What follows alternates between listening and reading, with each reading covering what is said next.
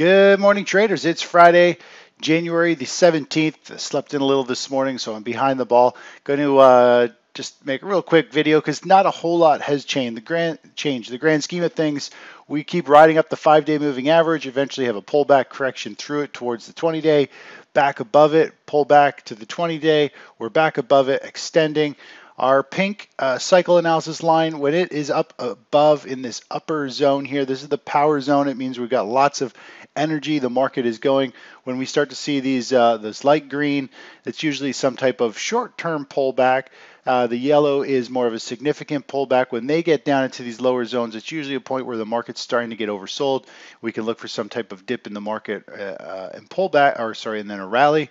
Overall, we are back into this kind of really overbought territory. All the cycles are in the upper zone. There's lots of power. This could continue to keep trucking for a while, but overall, when they're all clustering in the top, you do have to be aware we could get some pretty sharp pullbacks at any point. So right now we're just following the trend, continuing to let the market do its thing. Stocks are up, NASDAQ up 0.5%, SP500 up a third of a percent. So we just keep moving higher and higher. If we were to look at the, let's just jump over to the weekly chart real quick. Let's just zoom out and take a look here. I think it was actually the monthly chart. I was looking at a chart last night that when you start to see some of this big expansion in price, you start to get concerned that the market is getting close to a topping formation. So more or less, when you start to see big bars, big price swings on the monthly chart, if you notice most of the time, we see these very small bars, these monthly bars climbing up, and then they start to get bigger and bigger, and then they start to have much larger ranges. Now this chart goes back all the way to 2000. Things are kind of condensed, but you get the gist. You got lots of small little bars. You got some corrections along the way. Bars start to get a little bigger. That's when you start to get concerned, but then you get back into small bars.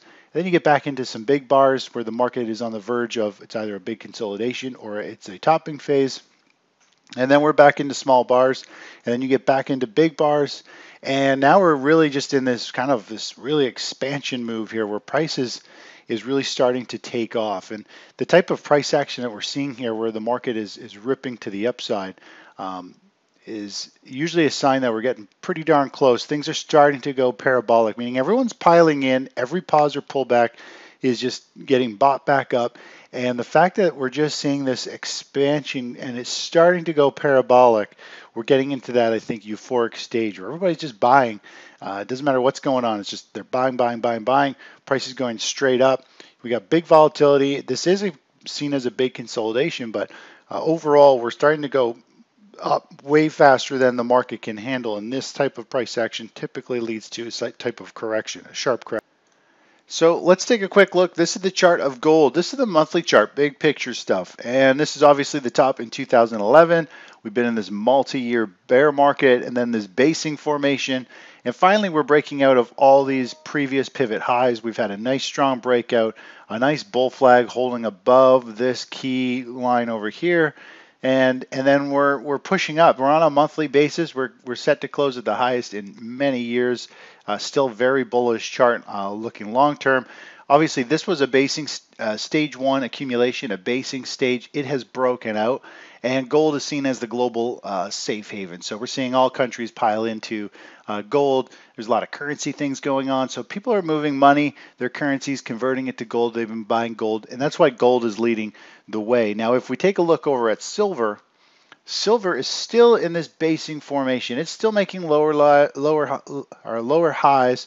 It's more or less holding these lows. You could argue this could be a really dragged out double bottom.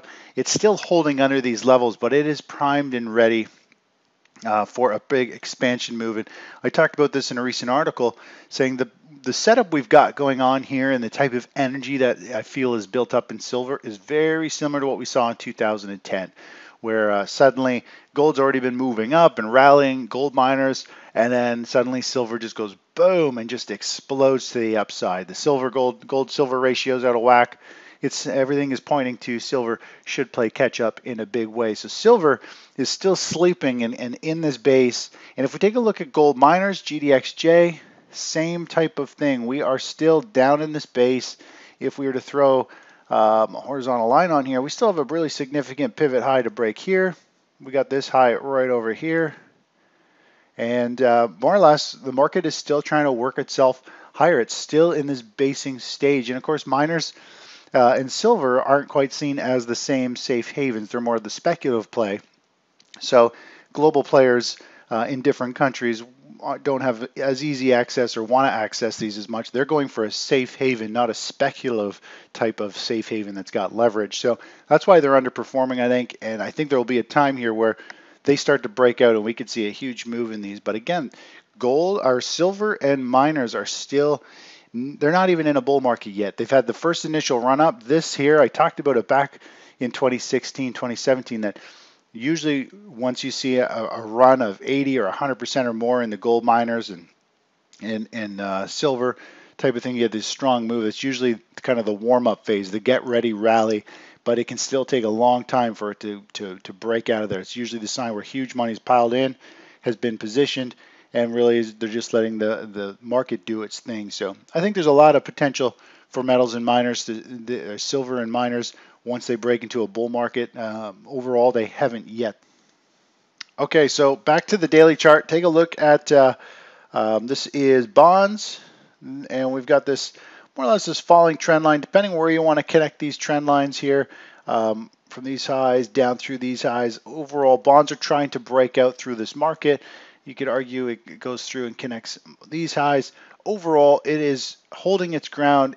Bonds are down today. They're down about 0.6%. So they're unwinding as money is flowing into equities. But overall, we've seen our trend chart. Everything is shifting to the upside. It shows that money is moving in general to the risk-off assets, the safe havens, bonds, and metals, and we're looking for this to continue to potentially flatline or start to move higher going forward at any point here. And the stock market is on the verge of a big pullback, because what goes straight up usually comes straight back down. Even bonds have done the same thing. Look at this huge straight up move in bonds, and of course what goes straight up usually comes more or less straight back down for at least half of the move, if not even more of it.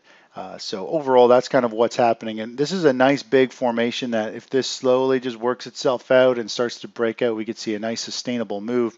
And if the stock market does have a sharp collapse, we're going to get another one of these big pops. And that's why we are positioned in here, because they're primed and ready for bonds are showing strength, even though stocks are moving up. And that's a good sign. It means bonds should be more or less done to the downside, and there's not much more downside risk versus upside. Now, taking a look over at energies, natural gas dropping today. It was down 2.5% a couple minutes ago. It having this flush down, hit the 20-day, reverse back down. We've talked about this. We're looking at this as a potential support level here. You can see it dipped through this line this morning. I'm going to zoom in a little bit here. Dipped through it, recovered. It's holding at this level. More or less, it's the $2 level. Very significant, I think, for short-term oversold territory. And we've got a little bit of money left in our portfolio, our short-term trading. We might stick our toe into natural gas, try and catch a rebound back up for a quick move. And I do feel as though this could be one of the final kind of washout lows down here. Now, overall, cycles for really active things like natural gas, I usually just look at short-term clusters, usually get into these short-term clusters, meaning all the cycles get into the oversold territory, and then you usually see some type of knee-jerk reaction pop out of those zones. We had the same thing over here. They were all down in this lower reversal zone, and then the market had a pop. And now we're back down into that area, and we're into a support zone and the $2 level. So I think there's very limited downside. I think a lot of it's been flushed out here, so we might stick our toe in the water for more or less a bottom picking play, which does carry a lot more risk. Natural gas is a fast mover, which adds a little more risk. But overall, I think there's a lot more upside potential for natural gas going forward. I think we could see a very sharp reaction back to the 20-day, and then I think we could get into one of these type of rallies here. We caught both of these last time and the last two times, so we're looking for something similar eventually as well that I think could bring us back up into this $3 mark. Taking a look over at crude, crude in a pretty high momentum move to the downside. It is getting close to this this blue support level. We talked about it last couple of days. It's oversold. It's really hard to try and short something that has dropped, 15, 20%. in price, or yeah, I think from the high down to the low, it's 12 or 15% somewhere in here. It's hard to short something to expect it to continue to go further. It is getting that oversold bounce, and we're going to see what kind of pattern forms. Maybe this is going to form a bearish formation for a week or so. Maybe gives us an opportunity for the second leg down, and that would give us a nice measured move, a Fibonacci move, somewhere like this, where you've got the high, you've got this low, and then say it rallies up to this 20-day. It gives us our downside target in price, meaning we could see price collapse, have some type of bear flag, and then come back down to the 618. If it hiccups there, we usually see it hit the 100% measured move. And this 618 will fall in line with these previous levels here, which acts as previous support levels, and then it's through some chop, and then it's through a whole bunch of chop back here through the highs and the lows. And so that's where the average volume is going to be, where people are going to want to get out of their positions and lock in gains, or get out of the roller coaster ride of being on the wrong side and they're back to break even. And that's usually why you see a hiccup at these high volume levels, as people rebalance and getting out of positions for either a profit or to get out at break even. Anyways, that's it for this morning, and I'll talk to you in a little bit. Bye-bye.